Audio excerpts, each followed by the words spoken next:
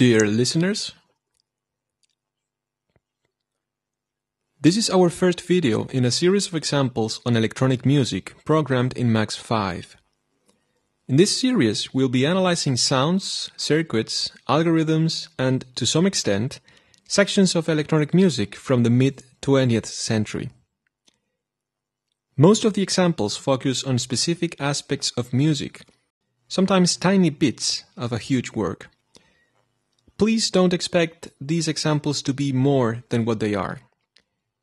We don't aim to reproduce the sounds we are analyzing in all its complexity, but we rather try to get as close as possible to the thought processes involved in the making and forming of sounds in order to build a solid comprehension of the music we work with. We really believe this is the best way we can truly deepen our understanding of electronic music. As a general remark, we will not go into the details of the realization of the Max patch. Instead, we will show you how the patch can be initialized and run, and in some examples, we will propose exercises for those of you interested in practicing programming techniques in Max 5. If you are interested in learning more of Max 5 or Jitter, check our website at www.klankwereld.org for our video course that covers basic, intermediate, and advanced topics. We hope you enjoy this learning path as much as we do.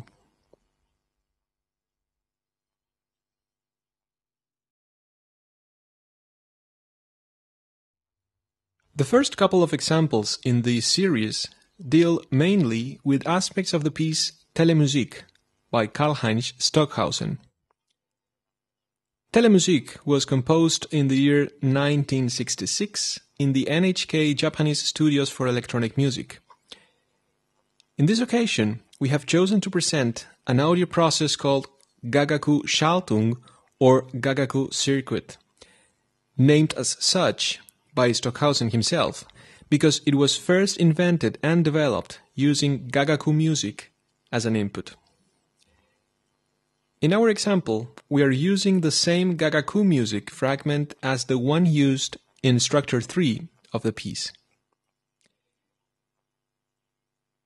In the background picture, you have the flow diagram as it appears on the Telemusik realization score, which you can refer to for further details and instructions.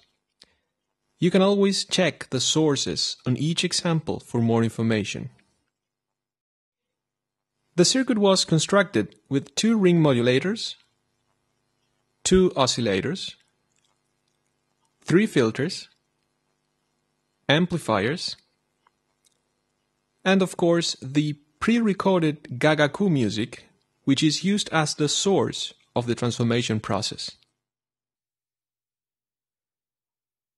The startup process is divided in 3 simple steps. First, we initialize the oscillator's buffer and loop by sending a message through the pattern forward object. Second, we make sure all the levels are up.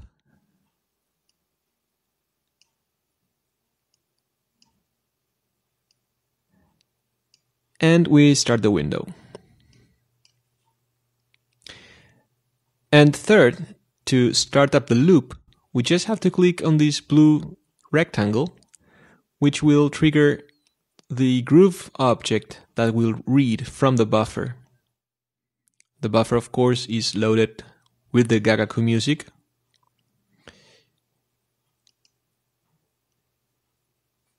So I will now click on the toggle and I will leave the music for a few seconds so you can compare it with your own setup and see if everything is working properly. I leave you for now. Please feel free to contact us through the forums for questions or feature requests.